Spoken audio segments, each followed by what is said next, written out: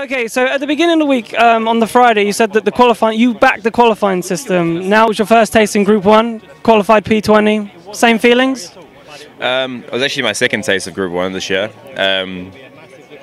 Yeah, 100%. I mean, the only thing I would have changed was just going out to maybe not the first car. Because, I mean, everyone knows that Group 1 is a disadvantage. And I never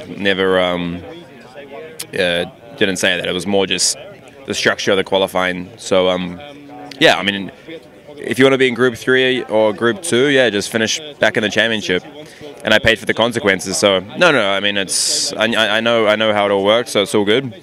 It was frustrating, obviously, because we were quicker than FP2. But I was the first one on track, and that's probably the mistake that we made, especially all the pollen and some leaves and stuff like that. So if I could do qualifying again, I just would make sure we weren't the first one out.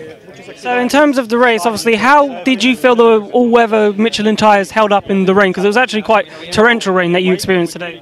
Yeah, it was not so bad, but the issue is when you have the full course yellows and safety cars for very long, everything drops in temp, brakes, pressures, tyre temp. So once you go green again, it's like ice. So yeah, I mean the tyres work well in all conditions, so that's good. But it's not nice when you got long full course yellows and then you got zero temp and everything. So yeah, but apart from that, it's all good. The first full course yellow seemed to be pulled out for the rain because it was quite heavy. So do you think really that wasn't the right thing to do?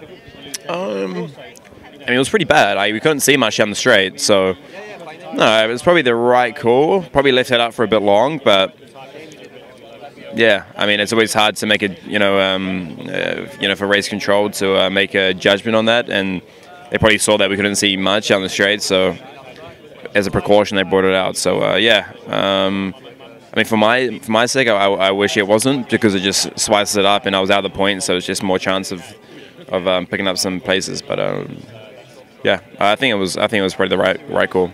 All right, thanks so much, Mitch. Cheers.